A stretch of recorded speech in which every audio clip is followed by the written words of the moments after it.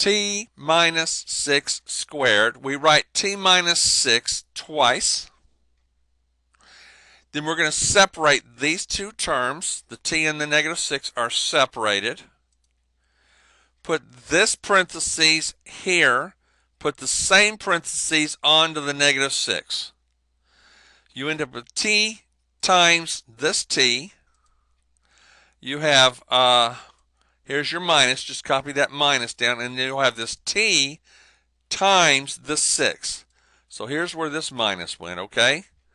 Now you have to be careful with this minus, okay? It's going to go on to the negative 6 is going to go on to the t, and the negative 6 is going to go on to a minus 6. So let's write a, here's your minus 6 times your what?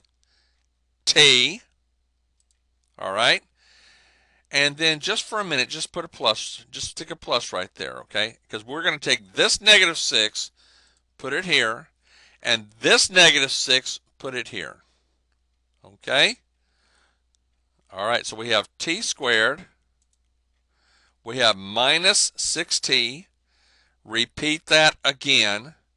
And what is a negative times a negative? And 6 times 6 is 36, okay? So now we have t squared. When you add a minus 6 and a minus 6, okay, you get minus 12, okay? But what's it going to be? It's going to be a like term, isn't it?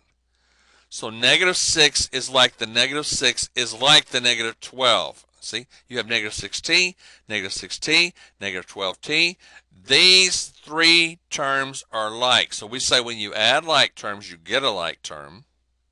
And you do it by combining negative 6 and minus 6. If you owe $6, you're $6 in debt, and you're $6 in debt, your debt did what?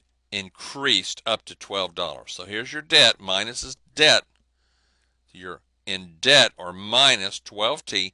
Bring this 36 down.